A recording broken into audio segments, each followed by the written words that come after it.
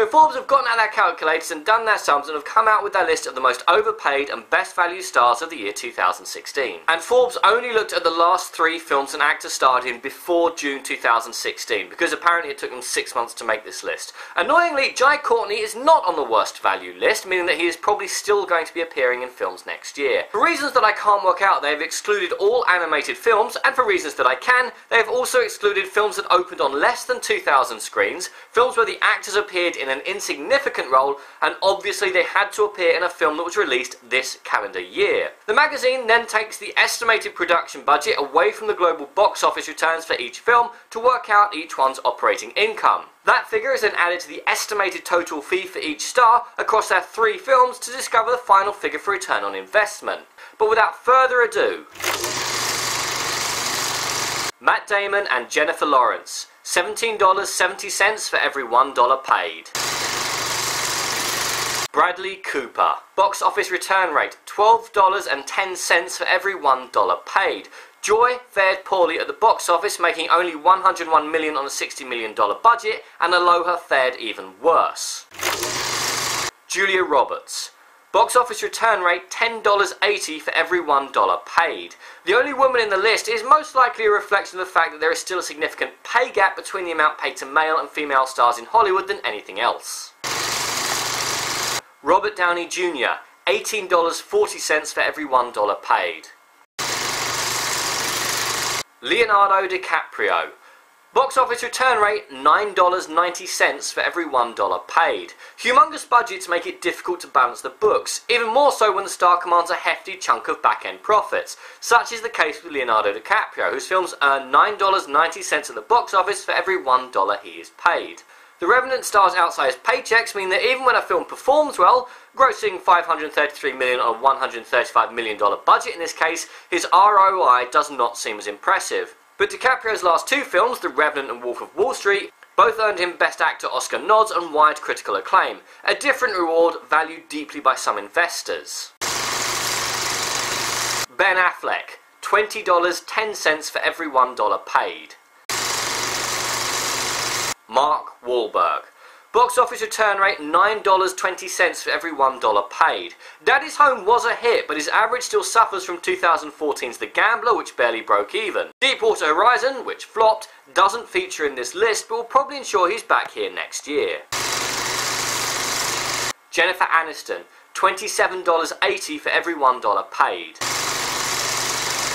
Adam Sandler, box office return rate, $7.60 for every $1 paid. I truly cannot understand what anyone sees in this man's films. Even though he's now polluting Netflix with his comedy, his film The Ridiculous Six, released on Netflix, holds a rare 0% on Rotten Tomatoes, he appears here thanks to Pixels, Blended, and Grown Ups too.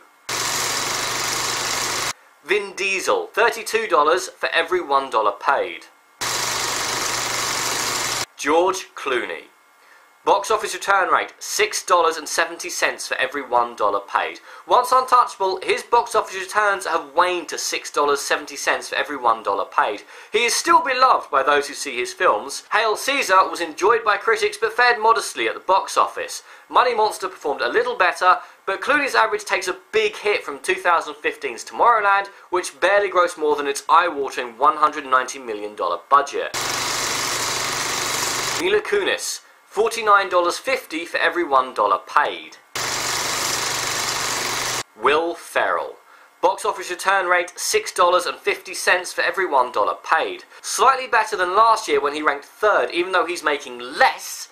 He made $6.80 for every $1 paid last year. Ferrell's average is dragged down by Zoolander 2, which made $56 million on a $50 million budget and currently holds around 23% rating on Rotten Tomatoes.